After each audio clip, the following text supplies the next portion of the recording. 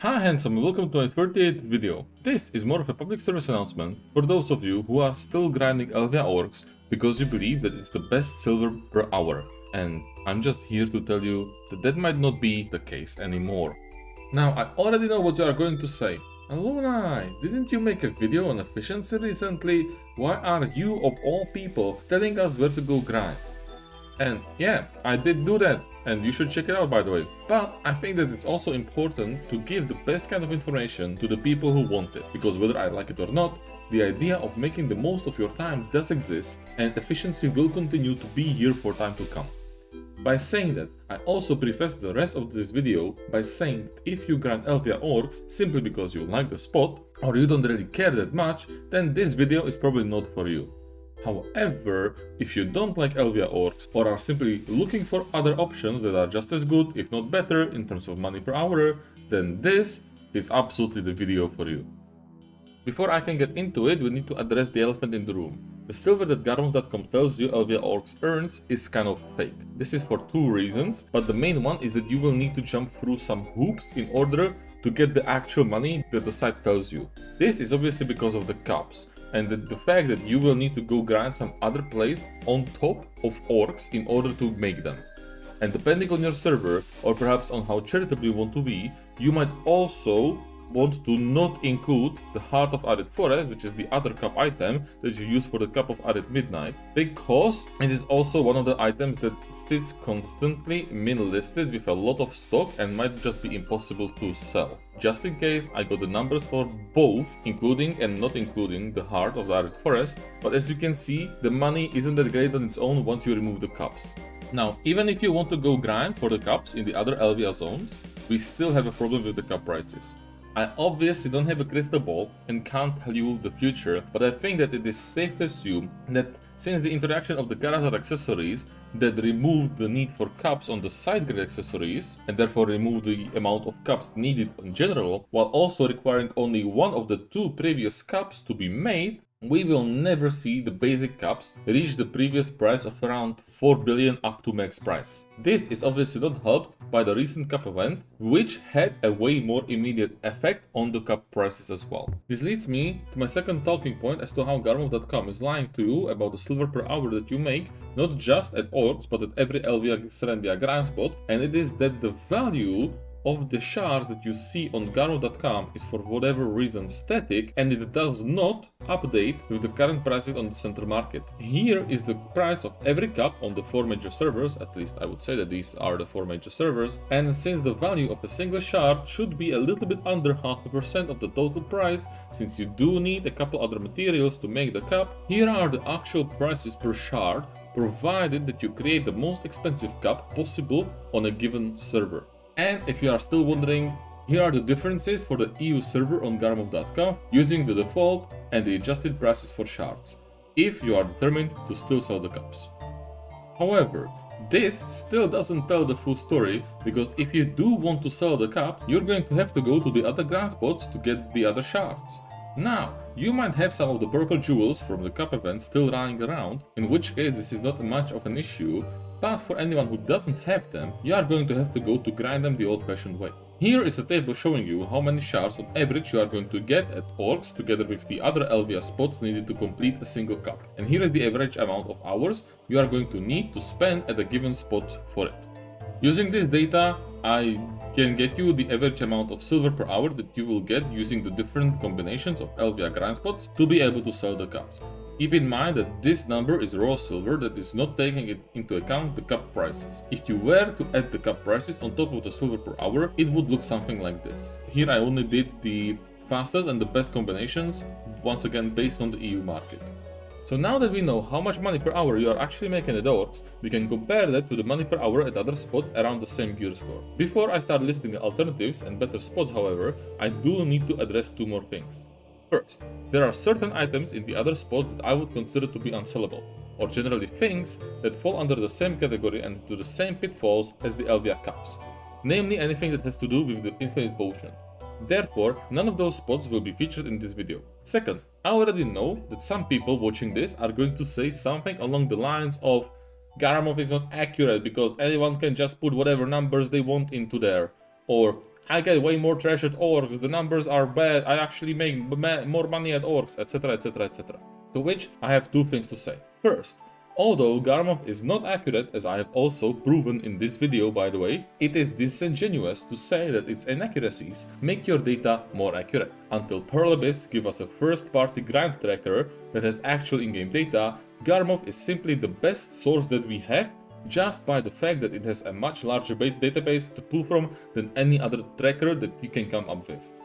Just because you do better at orcs, that doesn't mean that everyone will do better at orcs. Second, if we ignore the previous point and run with the logic that Garmov is not accurate and you pull more at orcs, the same logic would then also dictate that you would pull more at the other alternative spots that I'm going to talk about, making this entire argument completely mute. As an example, Garmov says that Akman is a 700 million per hour spot, but I make around 900 million silver per hour, because I play one of the best classes for the spot, and I have better gear than what is required for the spot as well. This doesn't magically make Akman a 900 million silver per hour spot, however. It just means that I make more silver per hour than is average. Using Garmov data simply makes this comparison the most fair and consistent, which is why I am going to be using it.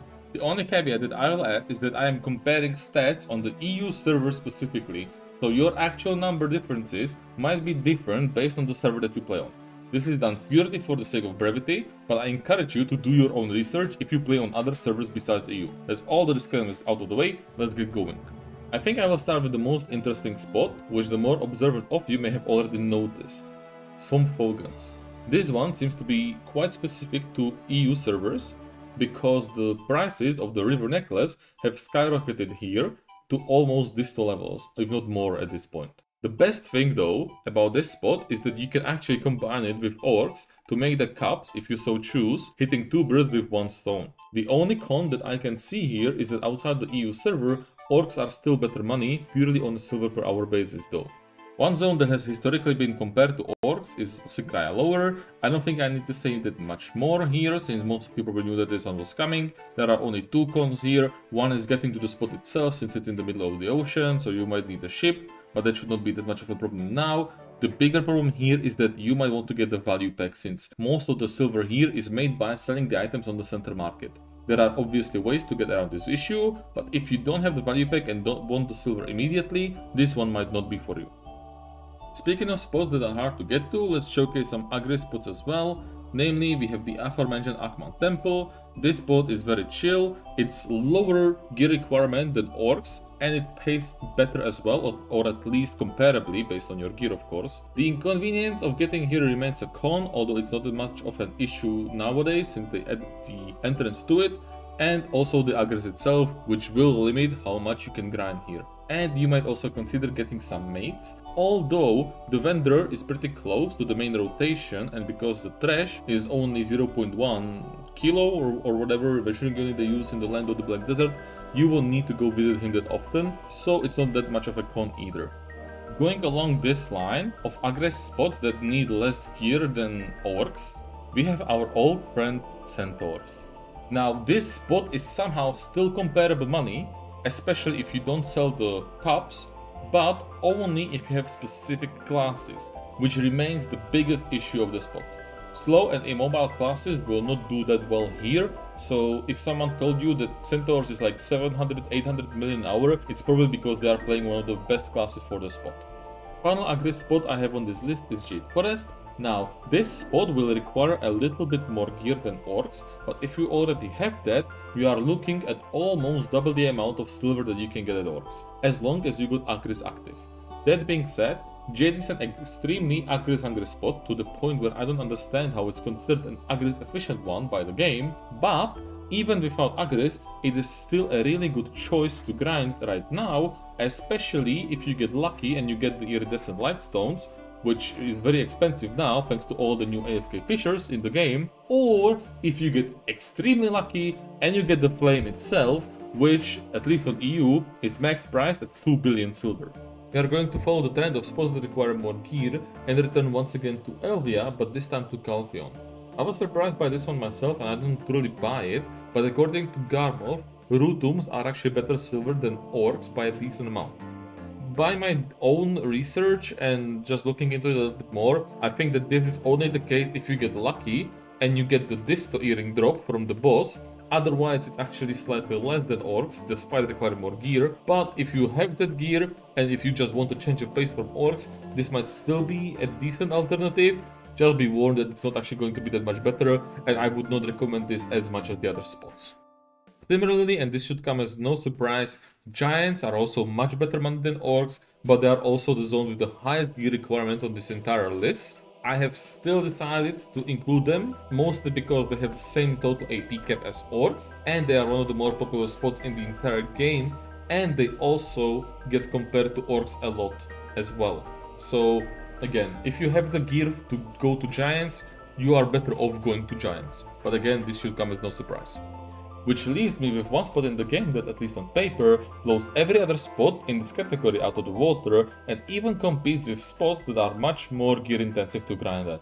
I am of course talking about Honglin Base, one of the two newly added spots to the game in the Land of the Morning Light. This spot is very chill to grind at, and it even has a similar mechanic to Israel Highlands, where it grinds the spot for you for some time. But I would be fair here and say that the money per hour that you might see on Garmov is once again a little inflated. This is mostly because of the faint origins of Dark Hunger, which are currently sitting min-listed on the center market, at least on the EU server, and will most likely continue to do so for the foreseeable future, especially considering the changes on the global labs that aim to add the original Origin of Dark Hunger to the newly revamped Darkseeker's Retreat. However, even if we remove these origins from the equation, we are still looking at very respectable silver per hour, especially in this category and gear requirements, and once again we have the luck element that orcs are lacking with the bone crystals that can add almost 1 billion silver on top of your regular hour. With how popular the spot is as well, I don't know how long this will be as profitable as it is, since a lot of its silver comes from new crystals that can be made into the essences to upgrade the Karazat accessories, but at least as it stands, I think it's fair to say that this might actually be the quote-unquote new orcs. So there you have it, a small math lesson with Luneye, the king of efficiency. I hope this video was helpful and maybe even managed to debunk some myths and misconceptions that surround the Elvia Orcs grind spot. Once again, this video wasn't made to tell you that you shouldn't be grinding orcs, especially if you like the zone. The main purpose was to provide alternatives that might sometimes even be a little better than the status quo. With that being said, remember to like and subscribe. Do tell me if I missed some other spots that are hidden OP or that I'm completely wrong in everything I said in the video, and enjoy your grind.